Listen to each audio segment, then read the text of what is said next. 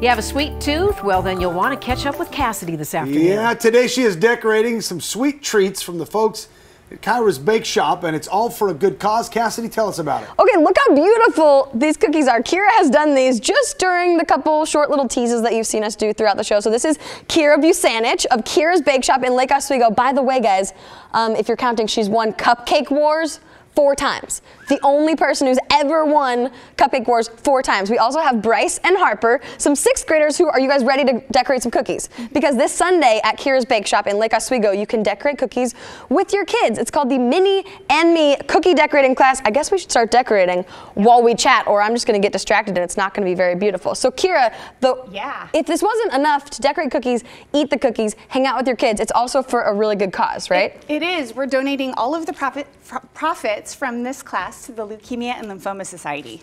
Oh gosh, I was listening to you and then I just froze and I haven't even done anything. Guys, what are your decorations on your cookies so far? What's your inspiration? What's your idea? I think I'm gonna do kind of like an abstract cookie. Ooh, cool. Okay. Yeah, I'm just gonna make a bunch of shapes and colors. You could do rainbow too, with all the colors that we have, and then smear it or not. I feel like I need to start with the, well actually maybe I want to do this one, but I'm just gonna like switch the end of it. So you said the proceeds go to the Leukemia and Lymphoma Society. Yes. And how can people sign up? Who should sign up? Can they be any age? Any age. The cookie decorating class, which is this Sunday, is more geared towards younger kids, so I would say 3 to 10 maybe, and it's for parents and child. And then we have another one on April 28th, which is geared towards older kids like these girls here, and that's going to be cupcake decorating. Ooh. And they can sign up either on our website or they can go to mounthoodcure.com.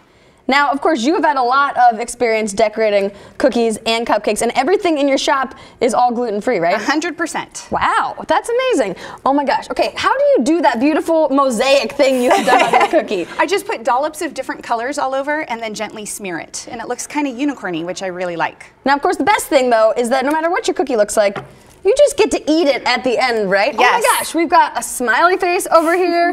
We've got some more exciting shapes happening over here for Harper, and then the sprinkles. I don't know what's happening over here on mine. This might just have to turn into a little mosaic thing at the end. I think so. Kyra, any tips, if anyone is decorating some spring cookies at home, any tips you have for people that they should try to do? Yes, make sure that the frosting is room temperature, because if it's cold, it's really hard to squeeze out and it's hard to spread and it can tear the cookies. Wow, okay, and then also, I think you did have some gloves that I should have put on because my hands are already covered in frosting. Are you guys covered in frosting like me? Not yet. No, they're not yet. Okay, maybe just me. I'm gonna add some pink, and I like that they're all lovely spring colors too, Kyra. So again, this Sunday, Minnie and Me cookie decorating class, and the proceeds go to the Leukemia and Lymphoma Society. So nothing is bad at all about that. Okay, I think, how do we do on our cookies? That looks great, Cassidy. Pretty good? Did I do a good job? I think you need some sprinkles. Oh yes, some sprinkles, definitely. Bryce and Harper, those are beautiful. Oh, Harper's doing the mosaic thing.